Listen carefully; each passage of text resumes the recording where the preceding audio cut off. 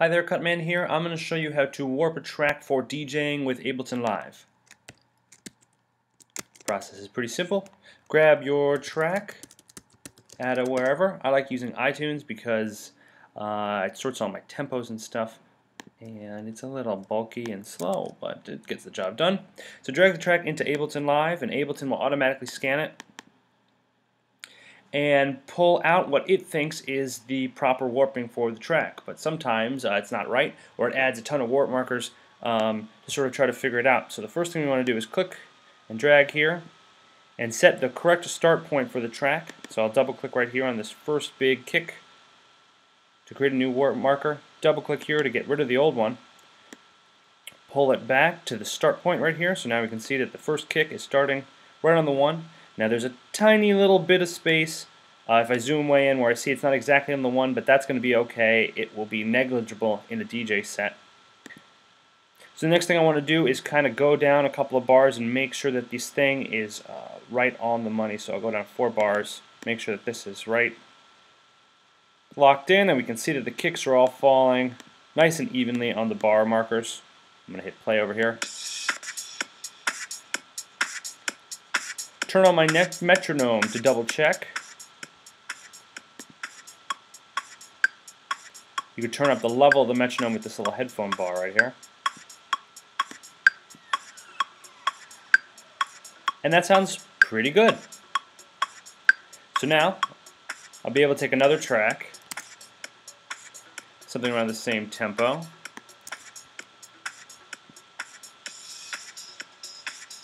Ableton will scan it.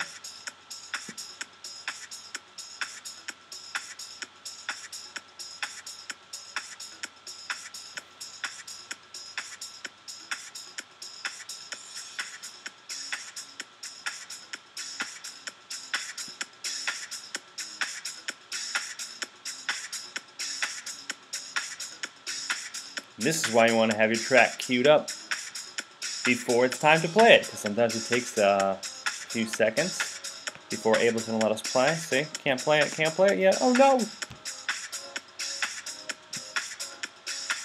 Alright, here we go. Ableton has calculated its tempo at 123 beats per minute. I think that's about right. Oh look, and the start point is even right in the right place. And a double check, sometimes I like to rock it down toward the end of the track. Find a kick drum around here near the end. Make sure it's still on. Looks like it's drifted just a little bit. Let's cruise down here.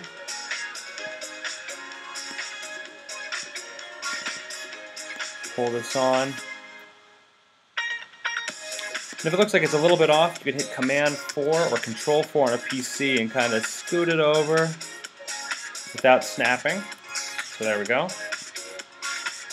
Alright, let's try bringing in this other track, see if it's in time.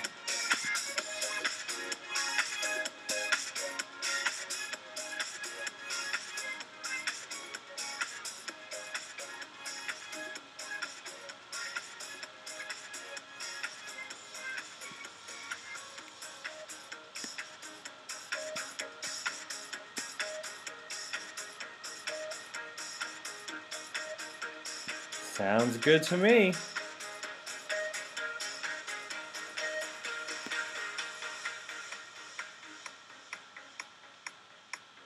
So there you have it, a very cut and dry way to warp tracks and get them playing ready for live performance with Ableton Live. I picked 2 tracks that do not have tempo changes. If you have a track with a tempo change in it, it gets a lot trickier, and personally I haven't even figured out the best way to deal with the tempo change in a live situation.